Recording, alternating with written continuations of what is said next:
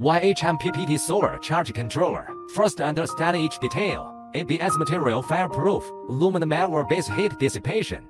System connection. 100% to MPPT. Connecting the battery.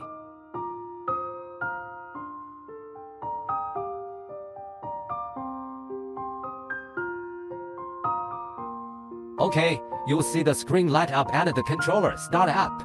Charging lithium batteries. Setting the charging cutoff voltage.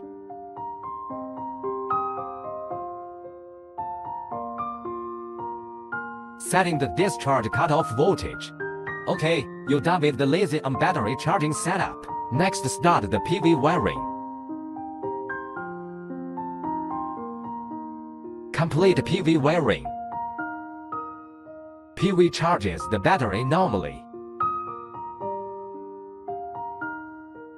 You'll also be paused for charging electronic devices.